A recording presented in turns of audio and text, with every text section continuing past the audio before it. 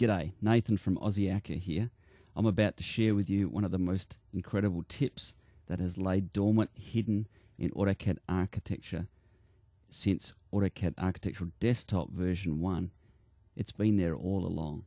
Now, we've known that the AutoCAD Architecture roof object has no option to add vertices, but I'm about to show you that that's not exactly true.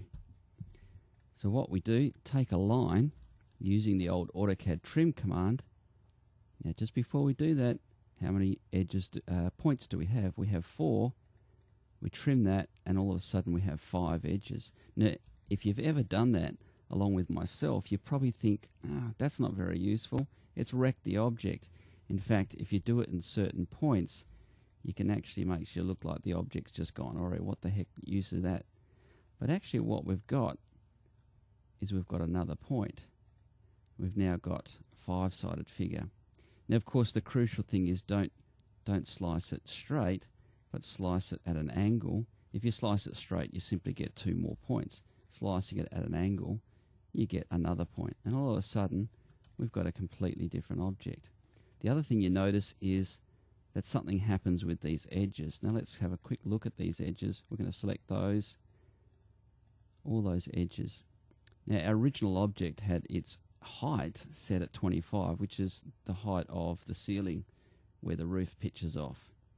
So what I'm going to do here is I'm going to select all these edges, and I'm going to then click on one of them that is at the right height, and then I'm going to hit my return button, and they're all going to reset. I'm going to go over here and select the correct overhang, and I'm going to hit that, and they're all going to reset. The other thing we need to do is looking down here at slope, we will see that the edges that are cut have their slopes set to 90 degrees. So we're going to reset them back to where they should be at 25. And all of a sudden, our object is back to looking like a normal roof. Voila! I turned a square one into a, I don't know, pentagon. So let's just leave that and have a look at a situation that might occur in the real world. You've created a roof and you've done some complex editing. That means that you don't really want to delete the roof and recreate it. You could convert to slabs, which is always an option, and that's the recommended option, but it's not what I do. So here's the addition that the clients want to push out. They've changed their mind. They want a sunroom or something out here. So what do we do? Well, I'm going to show you a better way than even drawing the line. Draw a circle. Draw it at a certain size, and then you can just right click. You can just accept that as the trim, and you can cut that. Now, what's that given us? Well, I'm going to do another circle. Oops, I can't get this right, can I? I'm going to do it again because I just need one more edge. You can see we've got now 1, 2, 3 vertices where I had 1. Bang. Alright, now what you'll find is when you have a complex roof, the roof will not move. Alright, the secret is, this is another big secret, is use your stretch command and your roof will go where you want it to go. Where's the other point? I'm just going to use N. Yeah, there it is. Alright. You can see that this actually happens quite quickly. And if you have a, where's my end? If you have a complex roof, it's a lot quicker than recreating. Now, the idea of using your circle is that you now have the original point. And I can just go back to the original point of that circle. So I know the idea of the circle over just drawing the line is it preserves the original point. Now, as we showed you before, that's not very useful. It's not quite what you want, but all we need to do is go back in and reset all the edges. So we highlight all of them. We click on a correct one, but I didn't.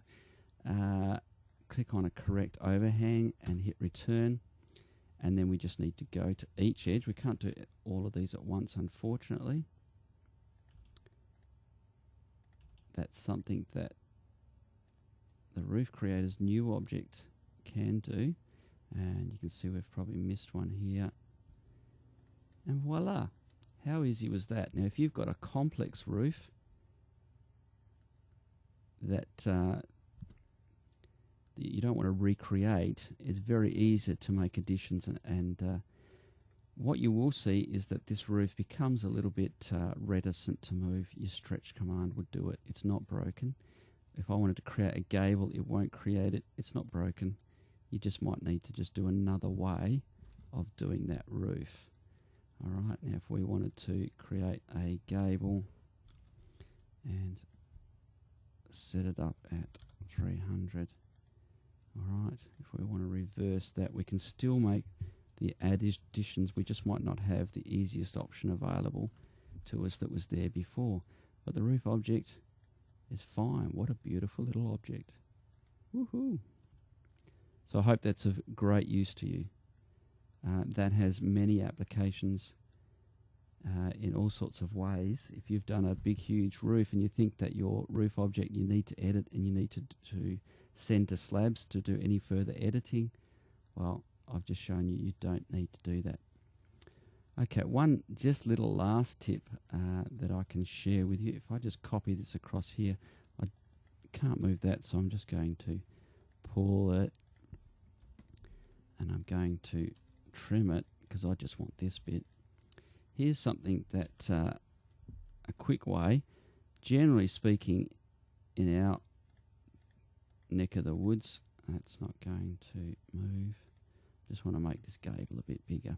In our neck of woods, that generally looks a bit prettier if it has an overhang. And I just want to show you a quick way that I do this. I've got what's called kits. It's just a block of different objects. I have a kit for a gable end, and I have a kit for a floating gable, gamblet, whatever you want to call it. And I've got it set up so that I can just drop it in place. And you sort of got an idea of what's there, but it's just these are structural objects. I can quickly put these into place. They're all set up. And I'll show you some more on these things later on. But this thing particularly that I wanted to share with you, I just, match properties. I just grab that and put it in place. If I quickly flip to my plan view, I'll need to just move it, stretch it over, go back to my other view, and you can see some things go pretty strange with that. Those objects at times, don't they? If you're more used to using structural objects than I am, you probably know what's actually happening there. I'm going to grab this wall style. Another trick that I've got with this wall style is it's just a particular roof, and it didn't work that time. But what you should do is just a roof in a block, and we take this center point, and instead of having a distance, we just set it to the midpoint. I don't know why that didn't happen there, but what it means is that no matter where I drag my roof, that is always in the midpoint, ready. Now, there's a couple of things I could do here. I could project to roof line.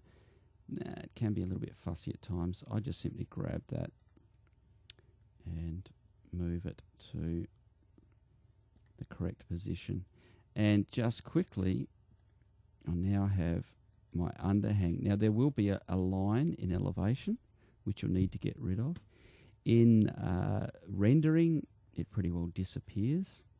There is a trick to that on the materials. We'll have a look at that later. The other thing is in plan view, it actually looks perfect because it doesn't. In plan view, you can see that's a bit out. In plan view, you don't know that that's actually a separate object, and it looks fantastic. So if you have underhangs there, I can't actually. There's no edge there for me to edit, and that's just a way I get over that. So that's probably enough. Cheers.